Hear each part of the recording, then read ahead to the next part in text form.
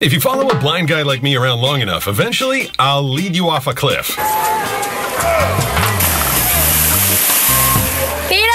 A few years back, I was in Jamaica and ended up leading an entire tour group up a waterfall called Dun River Falls. At the time, I hadn't gone fully blind, but my vision was terrible. I basically only had about 3 feet of usable vision, maybe arm's length. And that's why when we started up the waterfall, I was like in the hip pocket of the guy that was leading us up there. But a short ways up, a woman from behind started calling for help, and the guy turns to me and says, "Hey man, just follow the path. Everyone will follow you." Follow me? I tried telling him, "Dude, I can't really see anything. I'm basically blind." He turns to me and says, "No joke. Yeah man, I smoke too," and turns around to go help the lady. Now there's this whole line of like 30 people behind me, and the guy directly behind me says, "Come on, let's go." And I'm like, all right. So I basically crawl my way up on my hands and feet because I didn't want to trip on anything I couldn't see. At one point I did end up under the waterfall, but I eventually found my way to the top where thankfully everybody stopped following me.